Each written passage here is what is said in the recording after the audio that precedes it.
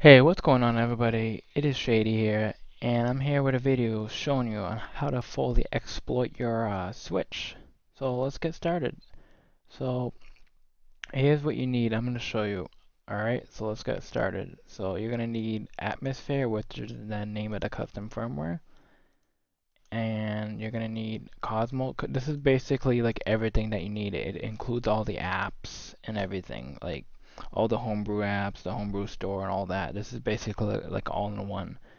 But the reason why I have another tab called Atmosphere here is just in case I wanted it to be the latest version of Atmosphere. So what you're gonna need a micro SD card, and you're gonna need a vulnerable switch. Not every single switch is gonna work for this. The exploit is only works in the 2017 model, and I think a couple 2018 one works as well. I'm gonna put a little website in the description. Here it is. I'm gonna put this in the description. So this is a way of checking to see if your switch is patched or not. So you just put your serial number, and it'll let you know if it's been patched. If it is patched, and the only way is trying to go on eBay or just finding the first model switch. I'll show you the differences. I'll just put everything in the description that you need to know. So yeah, once you have everything downloaded, just put them on your desktop. And yeah, so you're gonna open up your SD card. I formatted mine, so mine should be empty. If you see a Nintendo folder, that's fine. So we're gonna go to Cosmos, and for the first thing you want to do first is just put this on a desktop because we're gonna need that for later. So you want to just extract all these files and put them onto your root of your SD card here. Alrighty, so now we got those on there. So just to make sure, we want to make sure we're on the latest version of Atmosphere, because sometimes Cosmos, I don't know, it's like they might have like an outdated Atmosphere. So just want to make sure you're on the latest version. So just put all these on a root. Now we have nothing to worry about. Alright, so now you have everything that you need on your SD card. So you can just close out of that for now. And let's open up Tegra RCM GUI. And real quick, just put the SD card into your switch. Alright, and so you just want to open up your payload just to get that ready. Now, at this point, I'm going to show you some footage. I'm going to show you right now, actually. Alright, so what you want to do now is take the right Joy-Con out, like so. And you want to take your jig right here, and you want to put it on the right Joy-Con rail, like so. Alright, so now what you want to do is hold down volume up and then power at the same time. And you should enter recovery mode just like that. Alright, so now you want to inject the payload, and you're going to notice something happen on the switch. And there it is.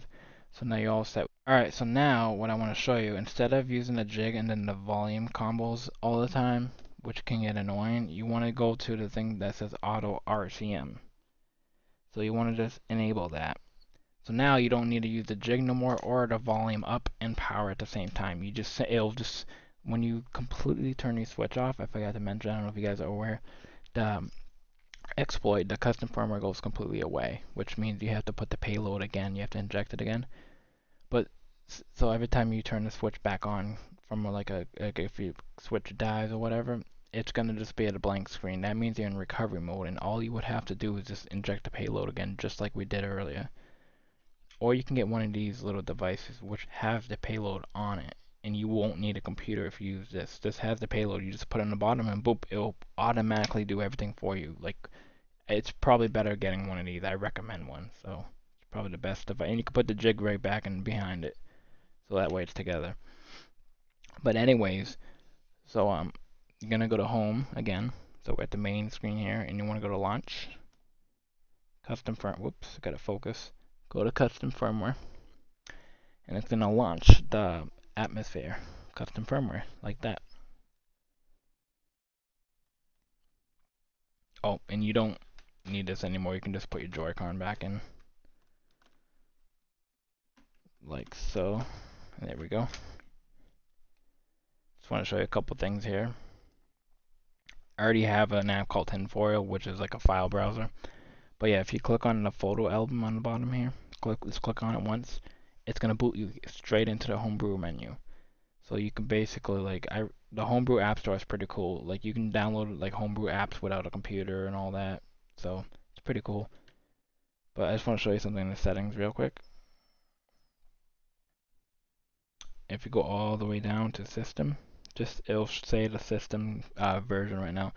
It says 9.1.0, and then on a with a bracket it says Atmosphere 0.10, which is it's the latest version of Atmosphere. But that's basically how to fully exploit your Switch. Run unsigned code. You can cheat in games. There's a lot of tutorials out there. I might make a couple of tutorials though in the future. But if you have any questions or if you're having trouble, just let me know. I would love to help you guys out. Just let me know in the comment section down below. And yeah, thank you guys for watching. It's been Shady and deuces, guys. I'm out.